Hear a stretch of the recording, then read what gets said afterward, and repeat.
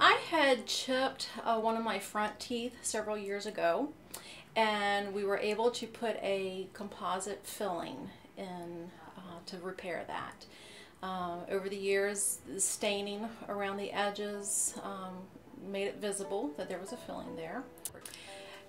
I am a big coffee drinker, so the fact that I had a filling in the front tooth, you could see staining around the edges of that filling, so that was definitely an issue for me. With the veneers, there's no lines there anymore, so I can drink to my heart's content with coffee. They took different pictures of how my original teeth looked, and that was very important to have a natural finished product. Dr. Mack and his assistant took excellent care of me. I really had no pain or discomfort. They were very good about making sure my comfort level was good.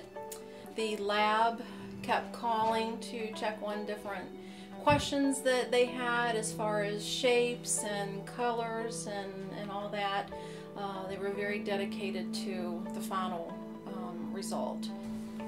I would definitely recommend, if you're interested in veneers, to ask questions, and Becky is able to do a computer generated photo of what you would look like after your veneers, and I think that was the big thing for me, was to see what a difference it made.